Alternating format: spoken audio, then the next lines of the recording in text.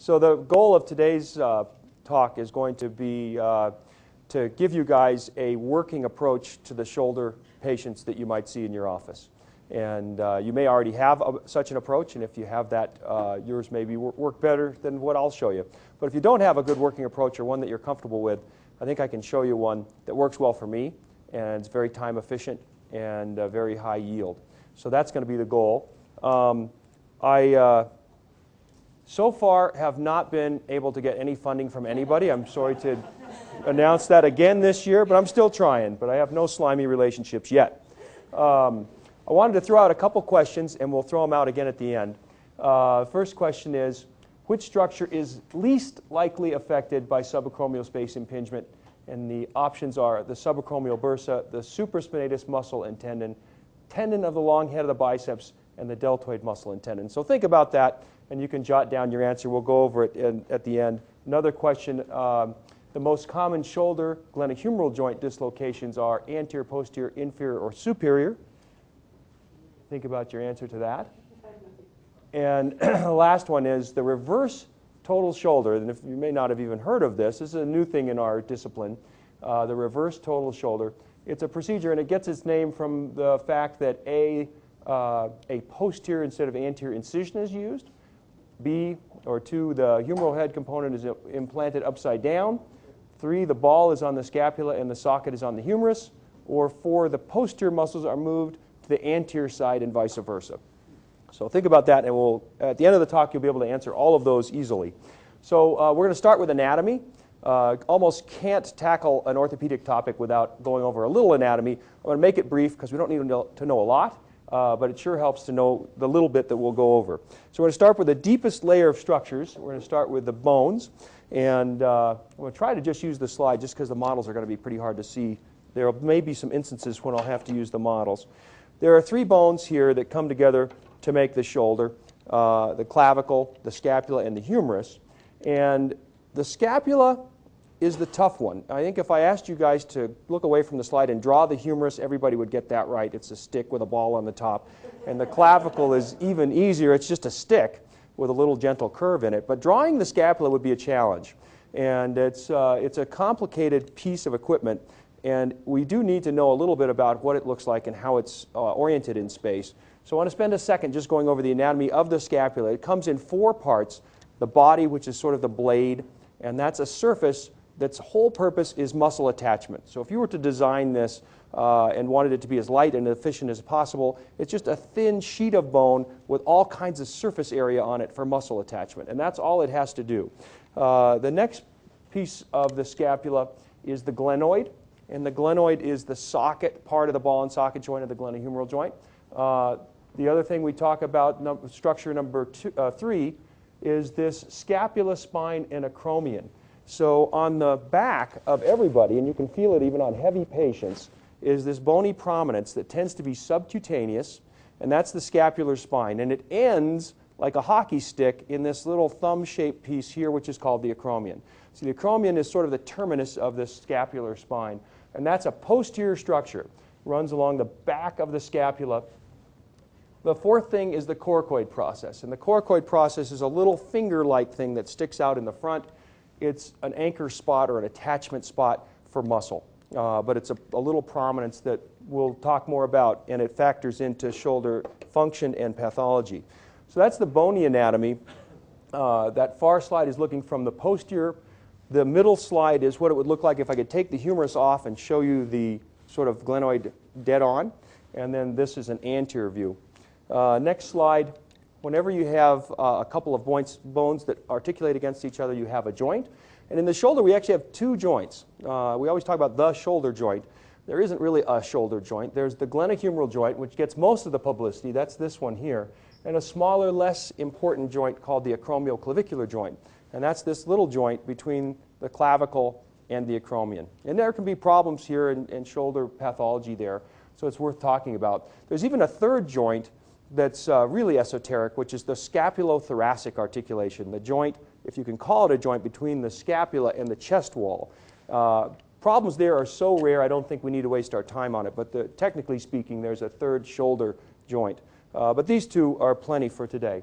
Next step, if you have joints, you need systems of ligaments to stabilize them. So the next layer out is the ligament systems that stabilize these two joints.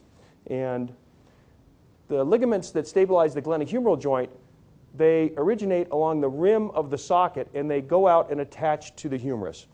And these bands of collagen are part of the capsule. The capsule is a sheet or an envelope that goes all the way around 360 degrees to hold the fluid in the joint.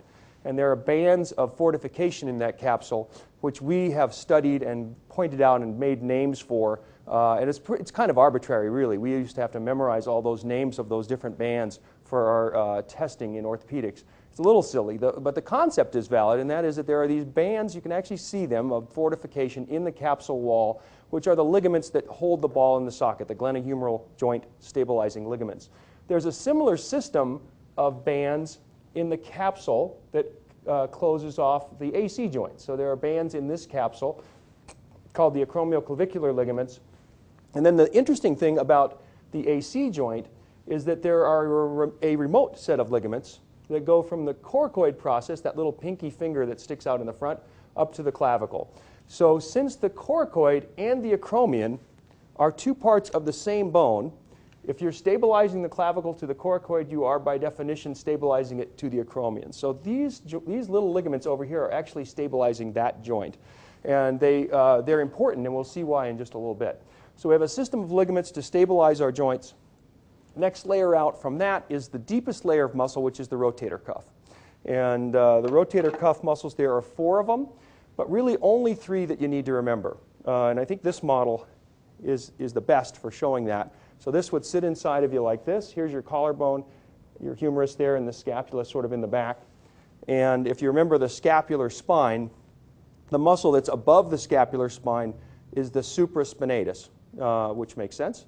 The one that's below the scapular spine, infraspinatus. Remember, this is orthopedic, so it's going to be pretty simple. And then the other one, the name of the third one is also just as logical. It's called the subscapularis. And the reason it's called that isn't as obvious when you hold this up.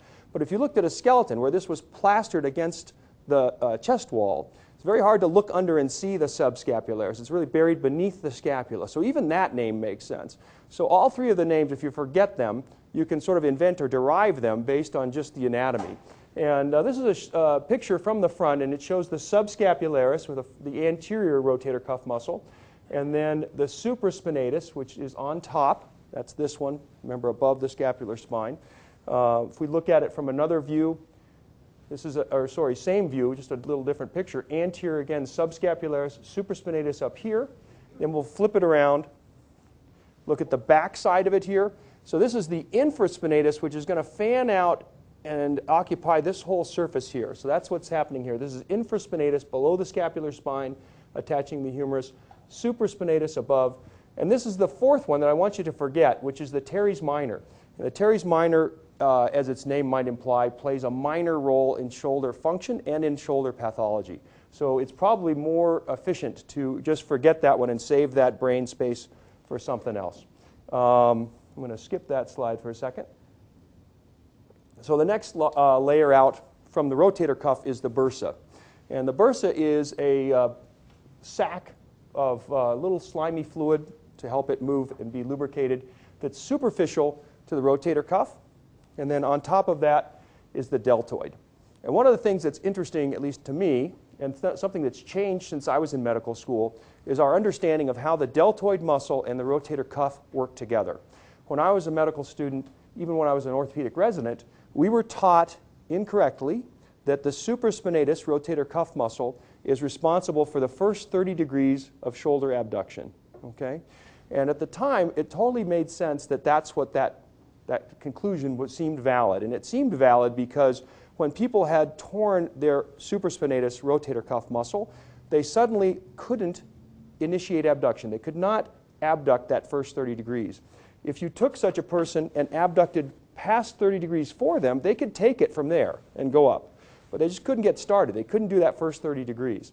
And then if we fix the supraspinatus rotator cuff tear, magic, they can do it all again. If they tore it again, they lost it again. We saw that over and over again, and we said, okay, that must be telling us that that's what that muscle does. But that's not true.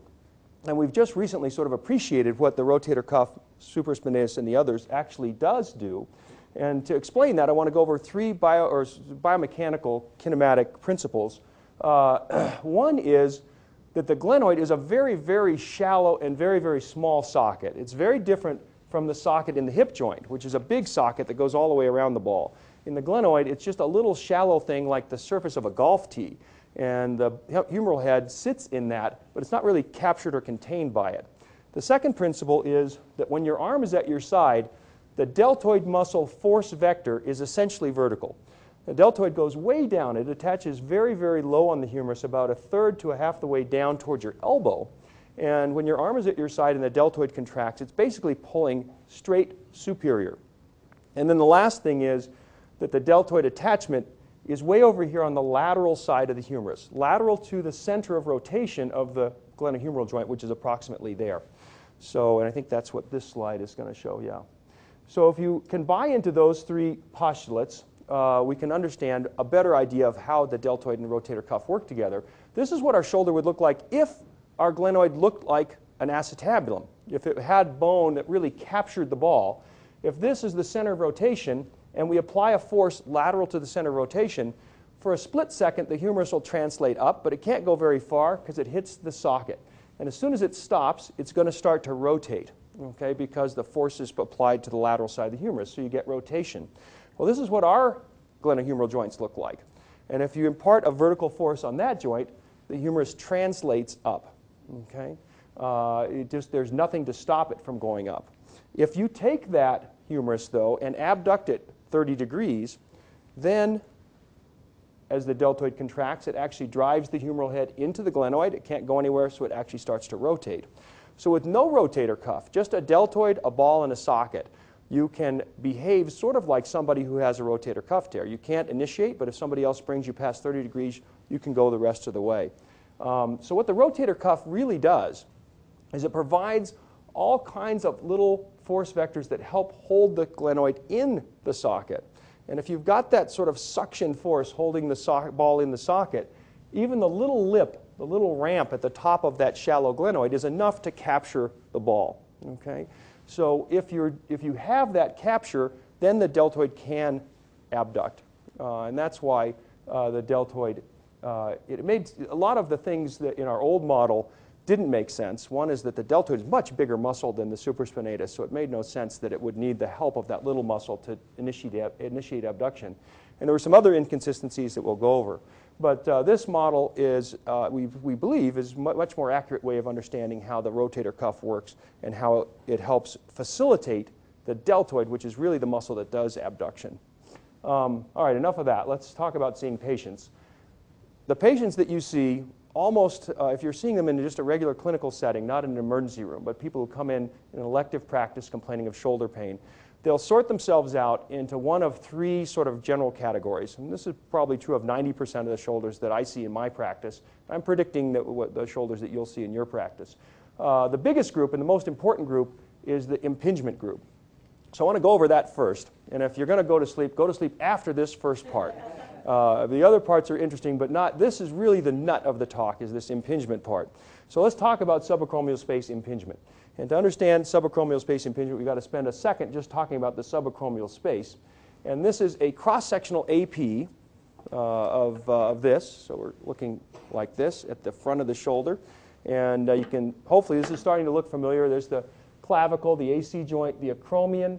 This is the humeral head, the glenoid. This is the top muscle of the rotator cuff group, which again is the supraspinatus. And the supraspinatus muscle is transitioning into the supraspinatus tendon, which attaches to the humerus. This is the subacromial bursa, a little sac. And the British like to call it the subdeltoid bursa, and they're right. It's about 50% under the deltoid, 50% under the acromion. So you can call it either way.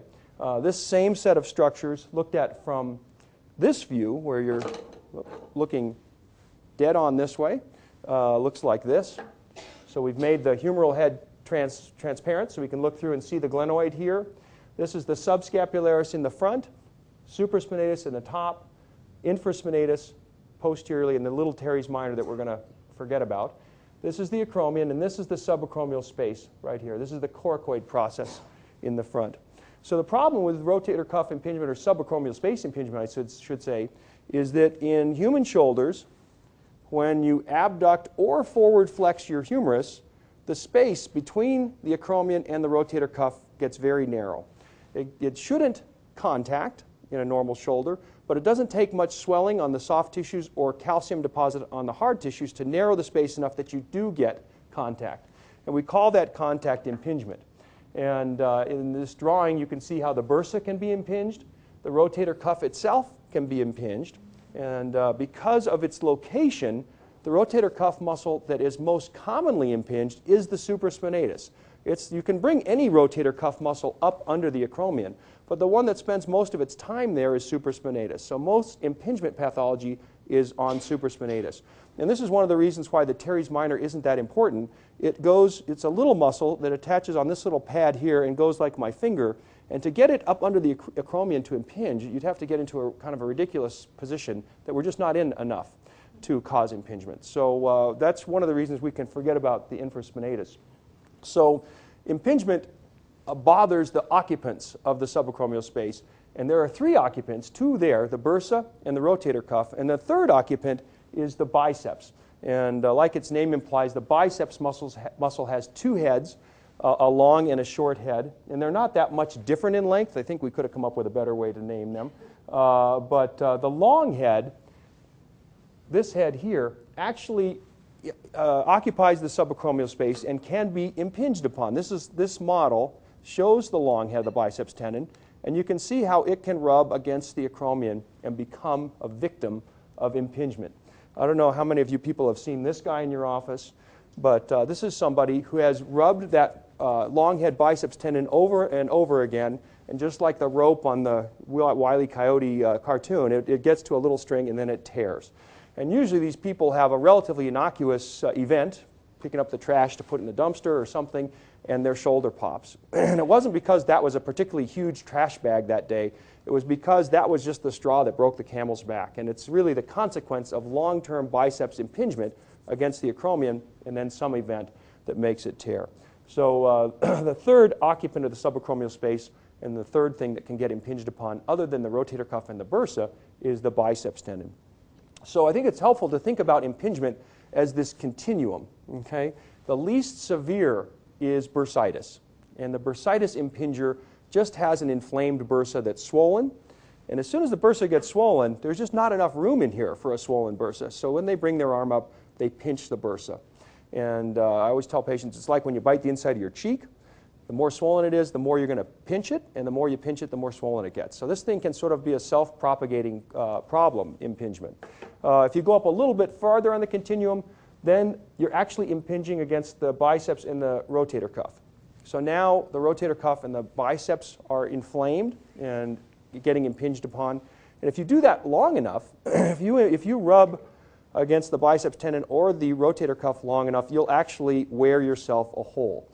Just like we talked about the biceps tendon rupture being an attritional rupture, one of accumulated trauma, rotator cuff tears are the same thing. The vast majority of rotator cuff tears aren't a perfectly normal rotator cuff muscle that suddenly experiences some overwhelming force and tears. That would be the way we tear our quadriceps muscle or other muscle tears. But rotator cuff muscle tears are different. They tear because of an accumulation of wear against the acromion. And just like our model of the biceps, it gets thin enough that one day something that's relatively innocuous will tear it. The next step up is something that's pretty rare but kind of interesting to look at. And this is this example of cuff tear arthropathy. And I want to show an example of that. This is actually an X-ray, an AP X-ray of all the stuff we've been talking about of the shoulder joint. Here's the scapula. Up there is the AC joint, acromion. This is the subacromial space, humeral head, and glenoid.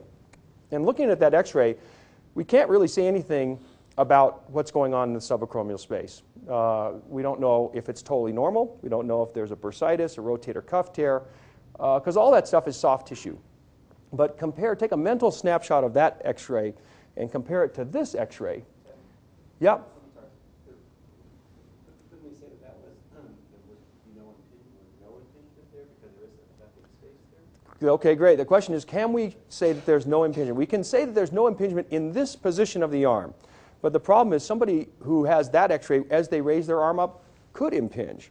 And they could actually even be impinging here if the subacromial space occupants were swollen enough that they were touching the bone there. So it's possible, it's unlikely that they would impinge with their arm at their side, but they could have a condition that as soon as we abduct or forward flex their arm, it would narrow enough that they could impinge.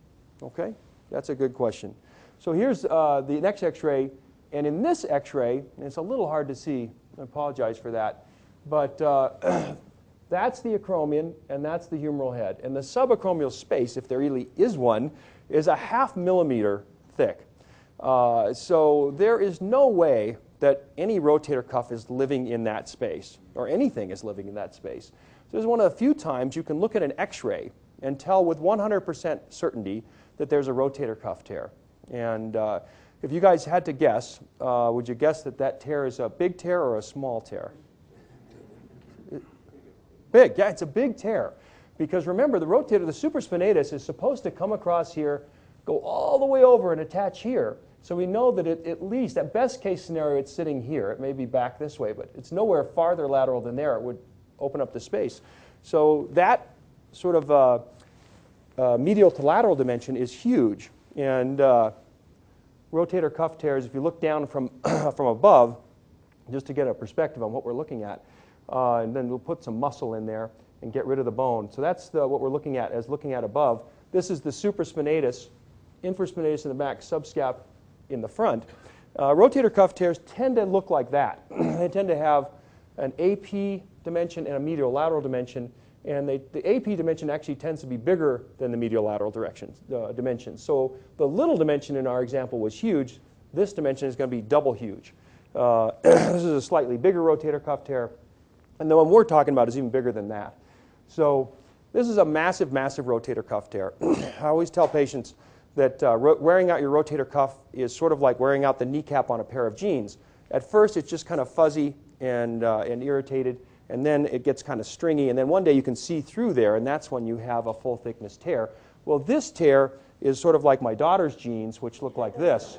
And this is a huge hole, and it's more than just a tear. There's actually an area defect. There's a volume or an area of tissue missing. And what's left is really fuzzy and unreliable, so it's impossible to fix this. Okay, this is not a fixable rotator cuff tear. I can't bring the edges together because there isn't enough stuff, and if I try to put stitches in the edges of that, it just pull through. So this example I'm showing you is an unrepairable rotator cuff tear. There's just no way we can fix that. Too big of a defect. And unlike jeans, you can't put a static patch on it and expect it to work. The cuff to work has to be dynamic. It has to be pulling and holding the ball in the shoulder, and the tension in the rotator cuff muscles changes in all the different positions of your arm. So we don't have anything sophisticated like that to patch it with that will contract and adjust its contraction in coordination with the other rotator cuff muscles. So for a long, long time, this was sort of, go to pain management. Go back to your primary care was our favorite thing to do for those patients. One of the things that bugged us about these patients for a long time, and it was an inconsistency in our idea, was in this situation where the supraspinatus and other rotator cuff muscles are gone, the humeral head is up. And that always bothered us, because if you cut the supraspinatus, you would expect the humerus to fall down. And we kind of ignored that, even though it bothered everybody. But now the new idea of the deltoid pulling up explains this.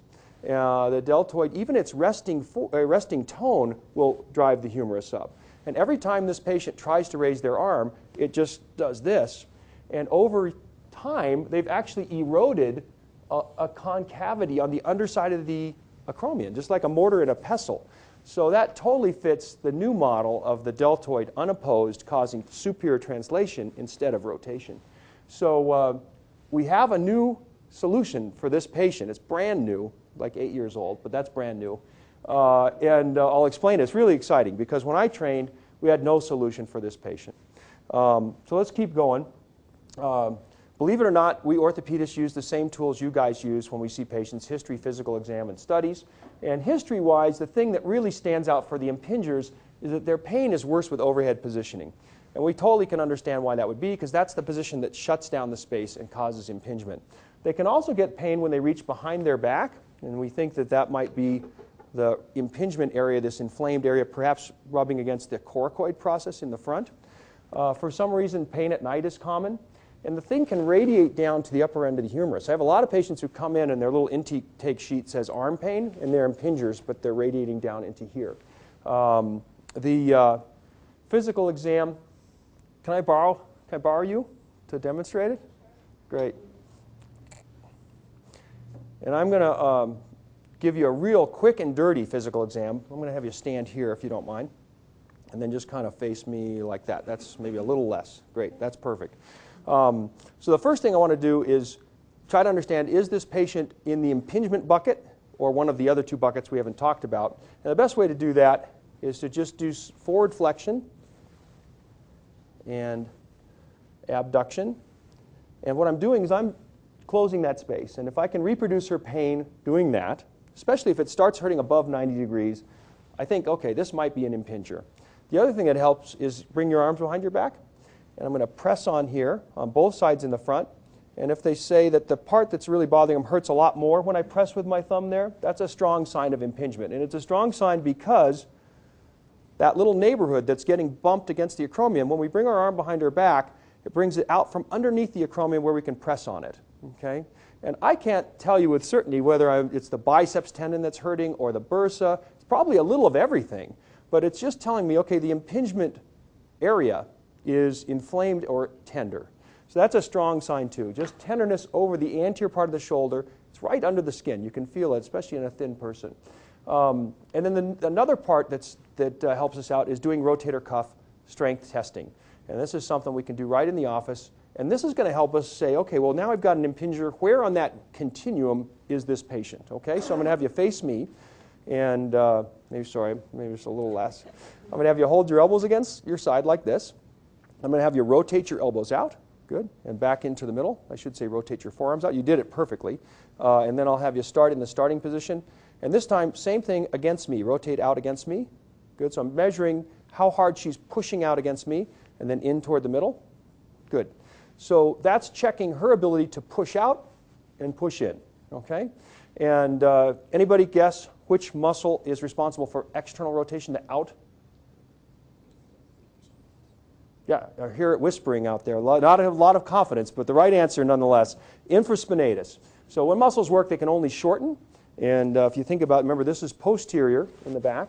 So infraspinatus originates here, inserts there, and as it shortens, it's going to rotate the humerus out. Okay? Opposite internal rotation is going to be this guy, subscap. Okay? And for a long time, that was all we could agree upon in orthopedics. Everyone agreed that those were the tests for those two muscles. But the most important one, the one we really needed a test for, was supraspinatus. And there were 20 or 30 different tests for that. And nobody agreed on which one was the best until a guy named Job took all the tests that people were using and then used electromyography to say, okay, of each of these tests, which one actually stimulates the supraspinatus? And the winner is what's now called Job's test. And I'll show you that one. I'll have you straighten your arms out and turn your thumbs upside down and then push up toward the ceiling. So this is the empty can test, and you can do it straight ahead, you can do it out to the side. And I have to memorize that one. I can derive that and that, but I have to memorize that. Okay, but that's the one to remember. If you're going to forget any of them, forget all of them but that. That's the one we need the most, the supraspinatus rotator cuff strength test. It's a couple things I've learned the hard way about this stuff. Number one, I used to just go up to people and I'd say, okay, push out against me. And half of them did this, and half of them did that. Okay, and we don't want this. So now I say, rotate your elbows out like this, and then back to the middle, and then same thing against me. So now I know that we're doing rotation. Okay. The other thing, when you check supraspinatus, that's the empty can one, you got to make sure that you're not parallel to the ground. You have to be pointed down some. Okay. And the reason for that is, I think we're done. Thanks. The reason for that is we don't want to be impinging when we're testing, okay? Let's say that, actually, can I borrow you for one more second? Sorry. Let's say that you're my patient and you're coming here with right shoulder pain and you have tenderness with your arm behind your back. It hurts when I bring you up here. It's like, that's it right there. And then I'm testing your rotator cuff and you have no pain with external rotation, so that's infraspinatus, no pain with subscap, no pain with supraspinatus. Where do you think this patient is on the continuum? Any thoughts? Yeah, bursitis. If you have an angry, inflamed bursa, as long as I'm not checking it up here where it's pinched, you'll have no pain and no weakness. Okay? If same patient, but now no pain out, no pain in, but we'll do the empty can test, and now it hurts a ton, and she's a little weak on that side, I know that's more than just bursitis. Okay? The rotator cuff is malfunctioning. It's not, the supraspinatus isn't pushing. So it can be malfunctioning because it's inflamed, which is rotator cuff tendonitis, the next step up on the continuum. It can be malfunctioning because it's torn. If it's torn, it's going to be weak and painful. I think we're really done this time, thanks. So it tells me I'm one step ahead on the continuum from bursitis. So that simple physical exam testing helps us locate somebody on the continuum. If they have impingement pain but no problems with rotator cuff strength, then they have a bursitis. For that test to be valid, you have to test their rotator cuff strength down where the space is open. Okay? There is a more sophisticated test now for subscap, which is either the belly test or the arm liftoff test, and we can go into that later. But for simple explanation, internal and external rotation will work for checking subscap in and infraspinatus out. To continue our sort of our diagnosis of where they are in the continuum, we have to do another step, which we'll go to in just a second. But this is just going over resisted internal rotation checks subscap, resisted external rotation checks infraspinatus, and the Job's test for supraspinatus. Studies-wise, we can get some x-rays. If you're going to get an x-ray, the x-ray to get is this Y view. This is how you take it. You put the film here, shoot the x-ray approximately parallel to the scapular spine. And if you ask for a Y view, most techs know this. This is what you get. And you get the view you would get if we took the humerus off and looked straight at it. And it's neat because it really shows the subacromial space well. Most of the bone spurs hang off the front of the acromion, so you can really see something like, whoops, a big subacromial spur intruding down into the subacromial space. It's very common for us as we grow older to apply calcium, to collect calcium on the underside of the acromion, to calcify the coracoacromial ligament and grow these spurs. So this is sort of like atherosclerosis and calcium deposit in vessels. Everybody, if you live long enough, is going to get narrowing of the subacromial space, and that's why impingement is so common, especially if you're over 50. MRI is also a good study. We can do an MRI and look for the supraspinatus. There it is, going all the way over and attaching normally. And then here there is a supraspinatus tear with a little gap and some fluid going through it. So the MRI is very diagnostic, but I don't know that we need it as often as we use it. We probably overuse it, and I'll try to explain how we can do excellent medicine without even having to employ it. This is just what I think is a neat MRI showing impingement. There's the subacromion, or the acromion, the underside of the acromion. Here's supraspinatus, and you just can see that. This is with the arm at the side, the impingement happening in the subacromial space. What about treatment? Well, the treatment, interestingly, we can use this same first step of treatment for everybody on the impingement continuum, including the big, hairy rotator cuff arthropathy, superior humeral head migration person.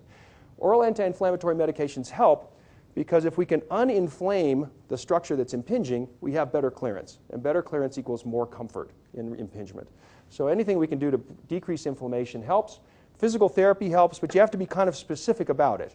If you just send somebody with a thing that says physical therapy, they might get a physical therapy favorite, which is the wall walk.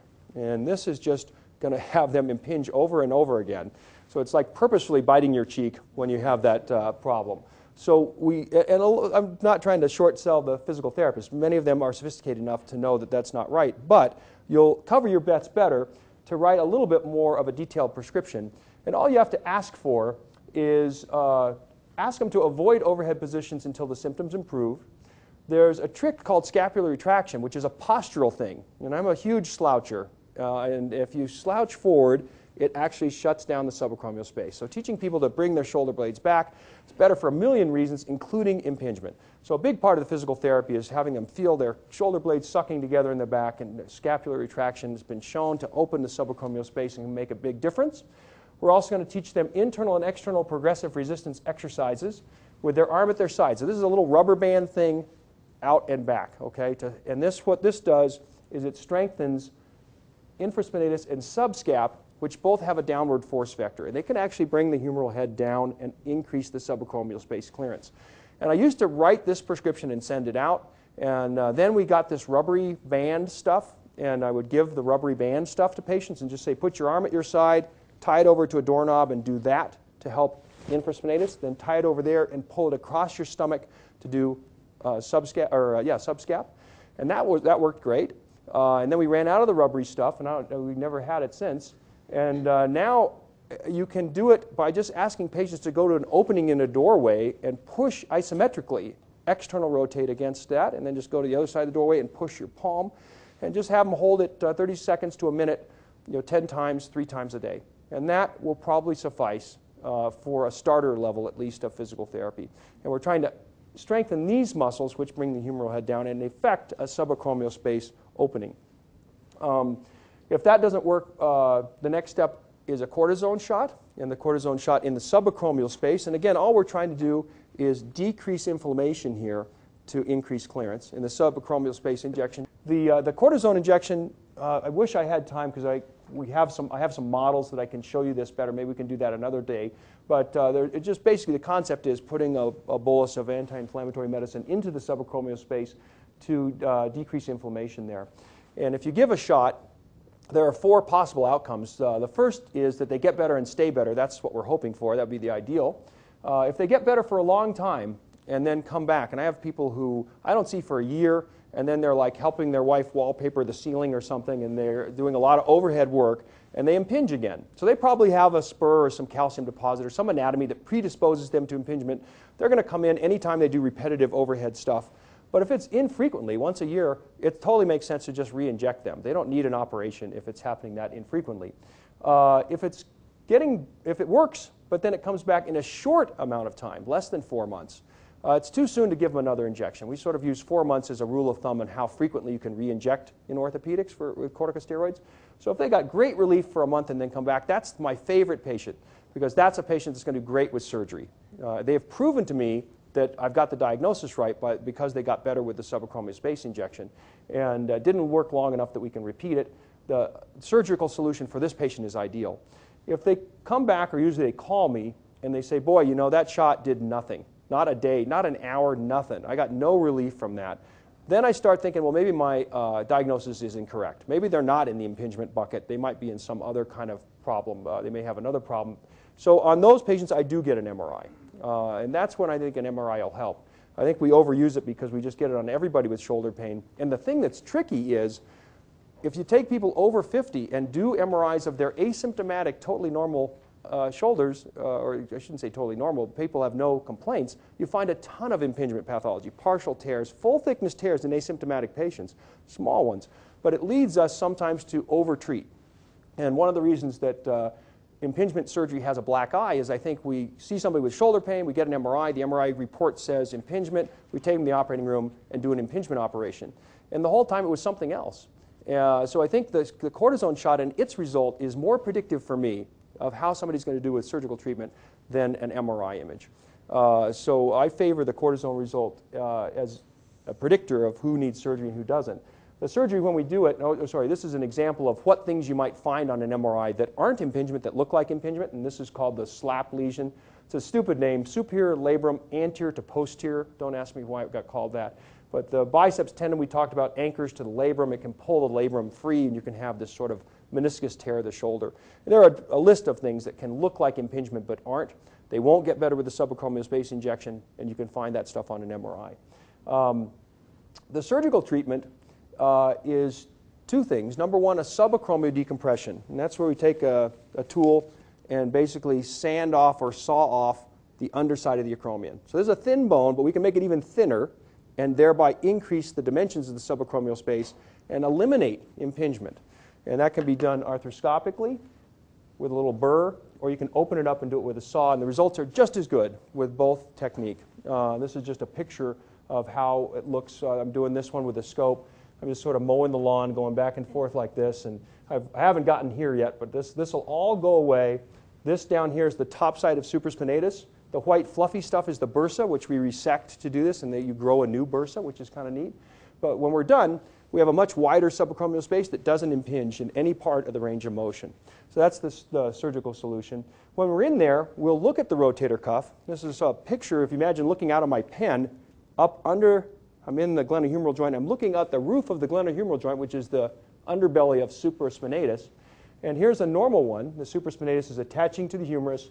And here's one that has a rotator cuff tear. This is a little gap, an opening, shaped like the ones we drew earlier in the talk, where there's a communication. I can see up into the subacromial space here. So if I'm doing my subacromial decompression, I've got the scope in the shoulder. I'm looking around. I can discover this. And if it's torn, I sew it back together. So I add the extra step of a rotator cuff repair. If it's not torn, just fuzzy and angry, taking off the acromion bone does the trick. So we do the subacromial decompression. We add the rotator cuff repair if it's necessary. If it's not, we don't have to have that step. So I don't need an MRI before this operation to tell me if they have a cuff tear or not. My going in and looking actually is more accurate than looking at a picture.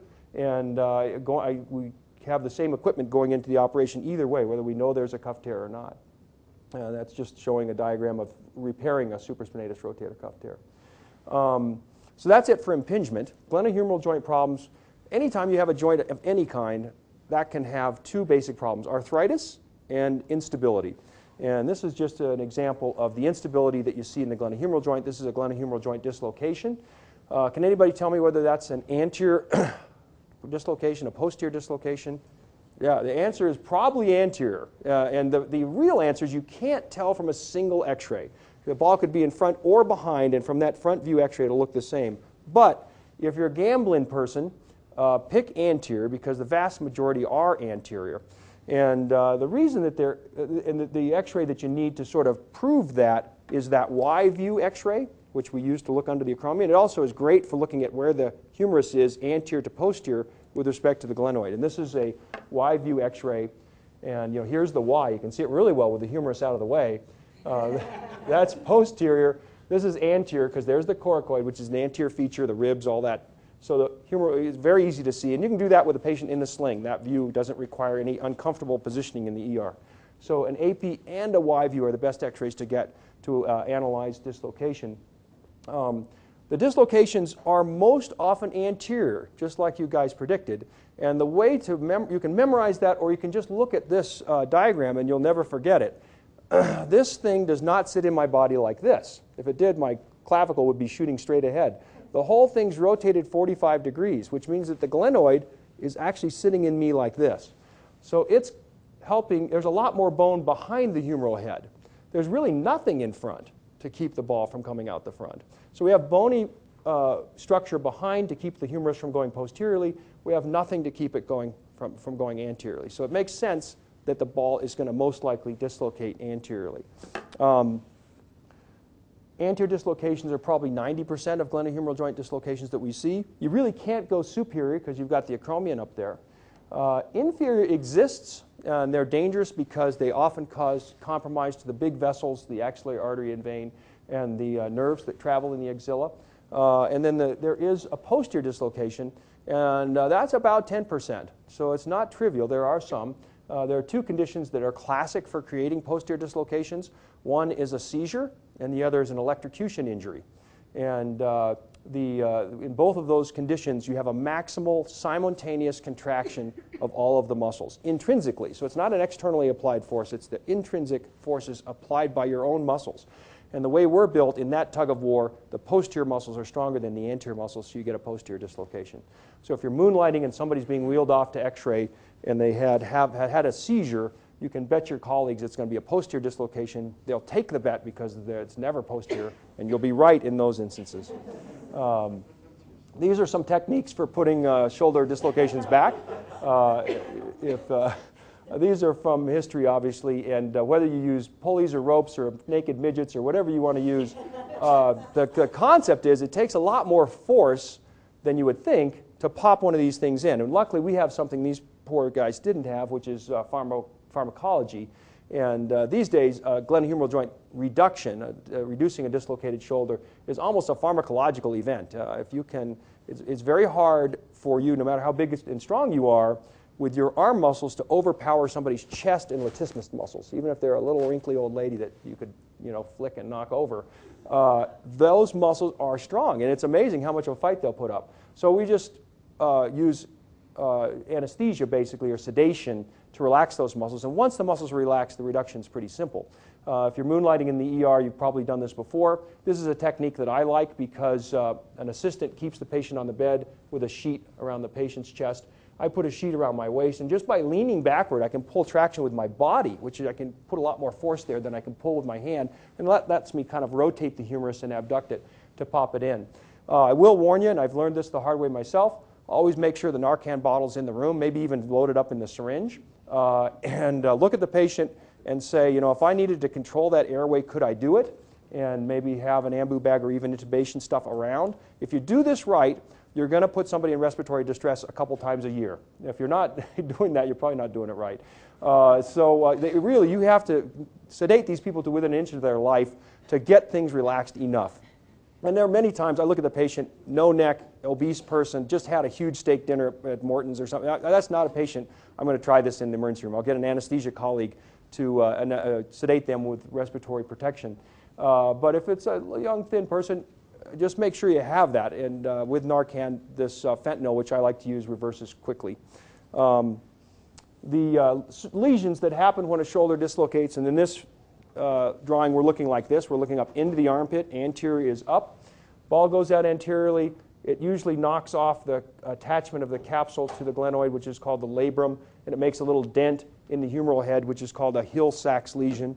And when we fix these, we repair the capsule attachment, the labrum, back to the bone, and then we take the stretched out floppy capsule and imbricate it, which is called a capsular shift. The Hill-Sachs lesion doesn't require treatment because it's not in a part of the humerus that articulates with the glenoid. Last topic for glenohumeral joint is arthritis. This just shows the humeral head, which is coated with cartilage. And cartilage is a miracle stuff. It's very slick and slippery. It has a coefficient of friction 10 times better than an ice skate on ice, and much slicker and slipperier than anything we've been able to invent to take its place. It's also completely numb, one of the few tissues in your body with no nerves in it. So it's an ideal bearing surface, slick and numb. I always tell patients it's just like the stuff you see on the end of a chicken bone, and they can relate to that usually. This is what happens in arthritis. That surface of cartilage wears away. It either wears away in osteoarthritis, it gets attacked by rheumatoid arthritis or other autoimmune diseases, or in septic arthritis, it's an infection that destroys it. But the destination is the same in all of those, and that is a humeral head that is devoid of articular cartilage. And that humeral head now, instead of having a slick, numb surface, has a rough, abrasive surface that's very sensitive. Bone is extremely densely innervated. If you ever had your teeth worked on, you know about that. And that's a very painful problem. Treatment-wise, let me back up. Physical exam, the history for most of the arthritis you're going to see is going to be osteoarthritis. And for those sort of high mileage joints are the ones that get this the most. Age and also laborers or people who put a lot of force on their upper extremities. Physical exam, this is interesting because these can look like impingers. You bring them up, and because their shoulder's arthritic and stiff, it hurts when you get to about here. It hurts when you get to about here. And if you stop there, you'd think, okay, this is an impinger. And the way to tell these people from impingers is with your arm at your side, the patient's arm at their side, impingers will have no problem. They can do this all day long. It doesn't hurt them. It's not stiff because they're not tight. They're not nothing's shut down. Arthritics, as you're doing this, you're rotating the ball in the socket. So these people have pain and stiffness with internal and external rotation of their shoulder, which you do with the forearm. Okay, so that's a huge test that you can do simply in the office. The only other patient that will have that exam with pain and stiffness down here is the person with adhesive capsulitis. And you can figure those guys away from the arthritics by taking an x-ray. So the algorithm is people who have pain up here, no pain down here, those are the impingers. People that have pain up here, and pain and stiffness down here, they're either arthritics or the people with cuff adhesive capsulitis, or not cuff, just with adhesive capsulitis, and the x-ray will tell these two guys apart. Okay?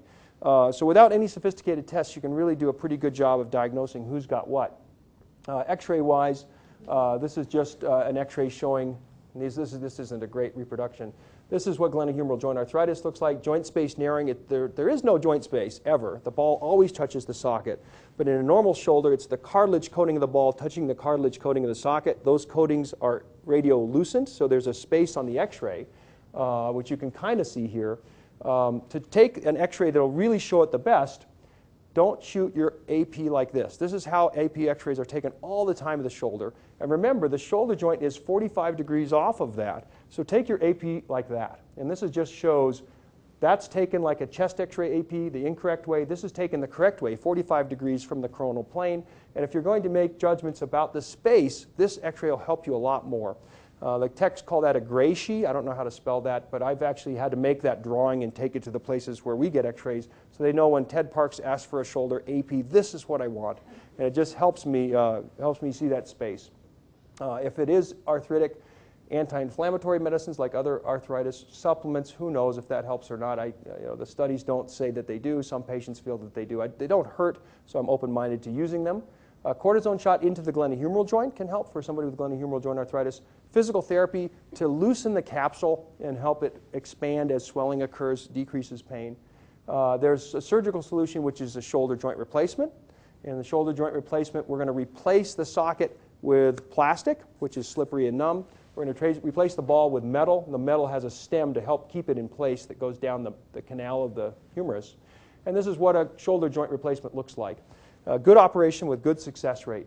Let's go back for a second to this patient. This is our cuff tear arthropathy patient. One of the things we used to try for these patients was to put in a shoulder replacement. And unfortunately, the shoulder replacement did that. The ball dislocated up out of the socket superiorly.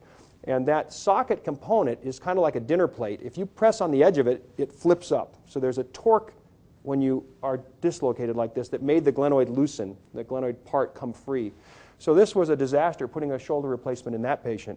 The solution for this patient, that's just an example of what one looks like when it dislocates up. And that's like their first post-op x-ray after the shoulder replacement. So it isn't, it's a problem that happens right away. This is the solution. This is this new 10-year ago now solution. And it's one of those things where you just smack your forehead and wish you would have thought of it. It's so interesting and just an out-of-the-box solution. We put the ball on the socket side. Okay, so this is the ball is going to go on the glenoid, and the socket we put on the humerus. So when you put this thing together, the humerus with no rotator cuff, okay, remember rotator cuff is gone in these patients, deltoid pulls up and the ball runs into the socket on the humerus runs into the ball, and it can't go up any farther, so it rotates. And all you need for this is a deltoid and an arm and a scapula. And so you don't have to have a rotator cuff. And this operation has really helped out a huge legion of patients that we had no solution for before. So this is the reverse ball and socket joint replacement, and it is designed for those patients with cuff tear arthropathy or massive deficient rotator cuff pathology. Last thing, we'll go through this really quickly, is AC joint problems. You can have instability or arthritis here too. Instability comes in 7 different types, but 99% of them are 1, 2, or 3. Type 1, you fall onto your shoulder. Nothing is torn, but as you fall, your body weight, which is attached to your clavicle, smacks into the acromion. So there's an acromioclavicular sort of, I don't want to say impingement, but contusion. And the joint fills with blood, and you have a little bump there and really tender there, okay? And the x-rays are normal, though. You might have a little flake of bone that got chipped there, but essentially x-rays are normal. In a type 2, you tear. The force is downward, so you have to get upside down, like get thrown off your bike. You tear the AC direct ligaments, but the remote ligaments are intact. And that patient looks pretty similar clinically, a little bump, but on x-ray there's actually some displacement here. And we define a type 2 as displacement, but not 100%. There's still some overlap between the two bones. That's a type 2. That tells us that these remote ligaments are still intact, but these ligaments are torn.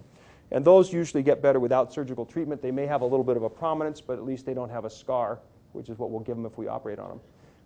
This is a type 3, so everything's torn, and the defect, bigger deformity, and this is an extreme example.